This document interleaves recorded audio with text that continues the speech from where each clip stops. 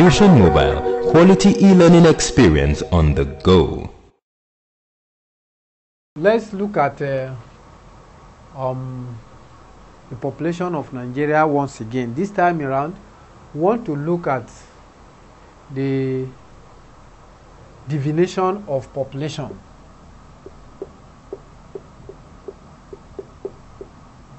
Then we look at the definition of population. We also talk about the reason for high population in Nigeria. Reason for high population. Then we talk about population quality. Population quality. Then we talk about population movement.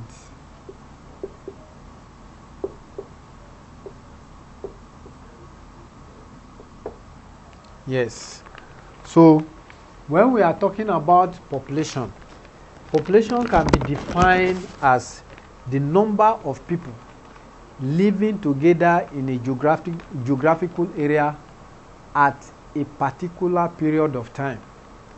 Let me repeat myself. The number of people living together in a geographical area at a particular period of time. So, having done that, we now know what population is.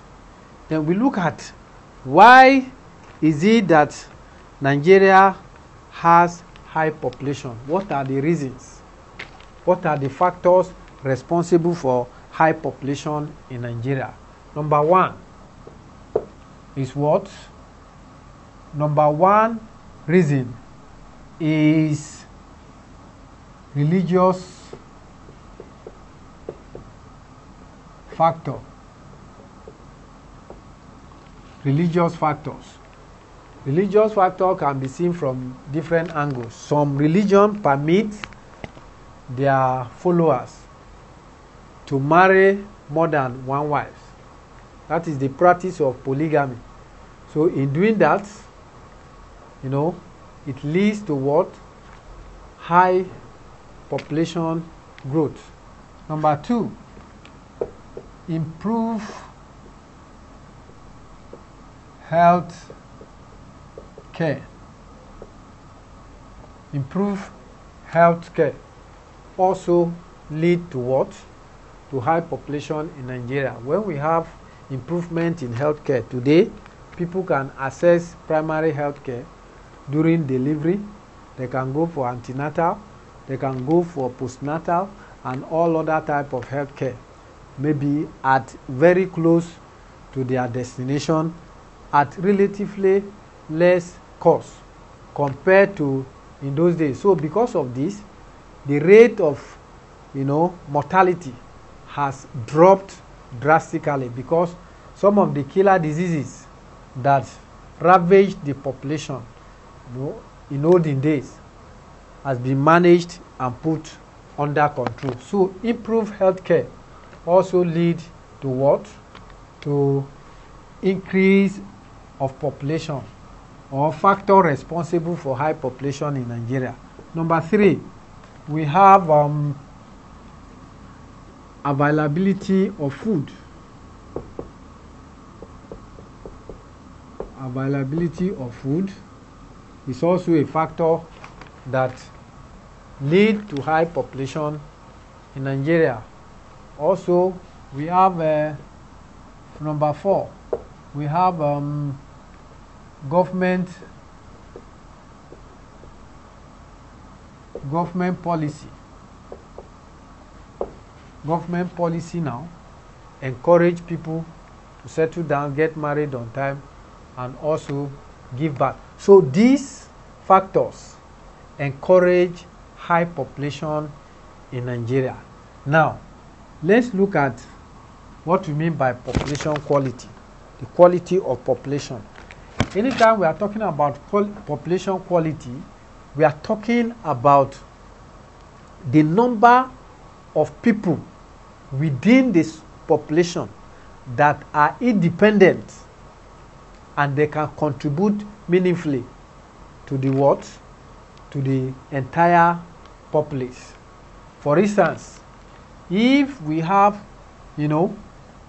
500 people in a community, to determine the quality of that population, you now find out how many of these people are gainfully employed, how many of them are well educated, how many of them can provide the 3 square meal for their family, and how many of them are well informed. So before you know or identify whether a population is okay in terms of quality or not, number one, you look at educational attainment of the population. Number two, you look at employment, how many of them are employed. Then number three, you look at the standard of living. So these are the yardsticks to measure the quality of of population in any given population environment. Now let's look at population movement. Population movement is simply the movement of people from one place to another, and we have types of population movement. Number one, we have migration and we have immigration. We have the movement of people from one place to another is what we call migration. But under this migration, we have immigration and we have emigration. Immigration is what? Is people moving from other countries into another country. For instance, when we have people moving from Niger, moving from Cameroon into Nigeria, that type of movement is what we call immigration. But in other way around, when we have people moving outside the country, leaving the shore of the country outside, we call that type of population movement as what? Emigration. That is, people move away, move out of the country. So when we are talking about immigration and emigration, what we should know is that it must involve the crossing of borders, that is geographical borders.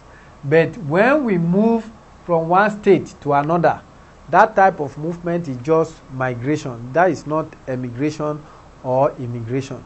But emigration and immigration must involve the crossing of geographical borders between two countries. So that is what we mean by population movement. Then, what are the forms of population movement? Forms. Number one, we have the rural-urban migration, rural-urban. Number two, we have the rural-rural.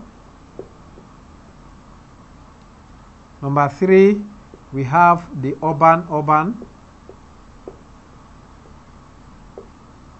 Number four, we have the international migration. Then, number five, we have the transhuman migration. Let me explain them briefly. I want to just explain them. If you look at the way the name goes, you can even explain it yourself. When we talk about rural-urban migration, we are talking about people moving from rural areas to urban centers. And who are the people that are involved in this? They are the job seekers. Moving from the rural areas to urban center, looking for what? Looking for a white-collar job.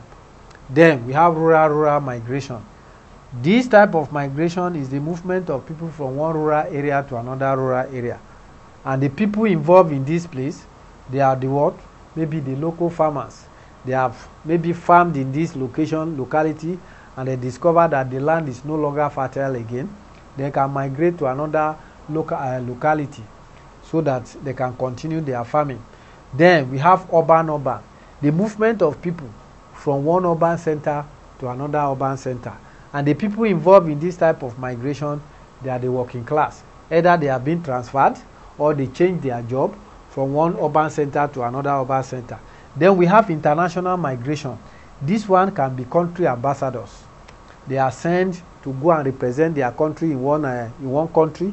They move there with their family, or people decide to go on holiday resort, to go and rest, in some countries, so that during holiday. That type of migration is what we call international migration. Then we have transhuman migration. This one involves the nomadic Fulanis or the nomadic farmers. What happens here is, during dry season, they carry their cattle, their family, and they move upland where they can see grasses and pasture for their animals. Then during rainy season, they move from the upland down to the lowland. This type of movement is what we call transhuman migration. So these are the type of population movement that we have. With this, we have come to the end of our population study in Nigeria. But before we close this, finally, let's look at population data. How do we obtain a data about the population? The only way we can obtain data of population is to what? Is to conduct census, as I've informed us in the earlier discussion. Is to conduct what? Is to conduct census. That is the only way. And what is census? Census is defined as the legal counting or the head count of the indigene of a particular country, irrespective of your gender, your age, your religion.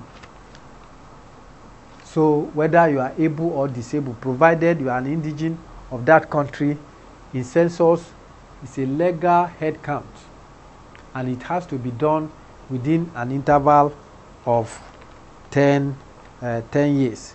And what are the importance of population census, or studying population, or knowing the population of a country? Number one, it leads to what we call better planning.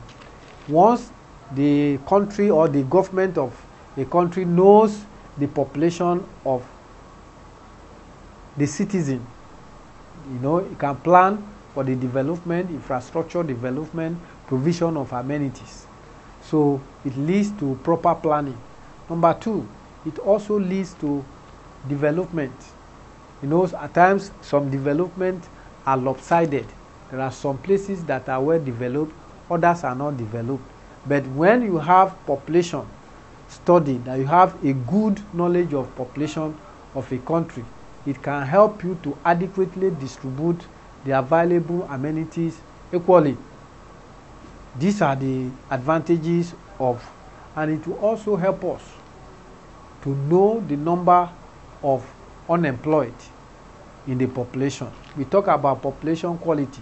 One of the yardstick of knowing the quality of population is the employability of the population. How many people are employed within the population?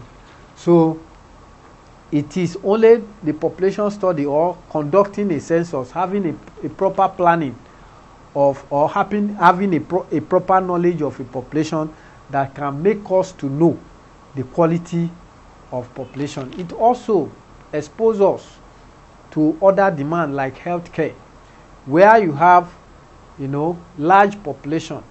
It will make you to provide healthcare for them. So these are what we're supposed to know under the population of Nigeria. So we have looked at the divination, look at the reason why we have high population in Nigeria.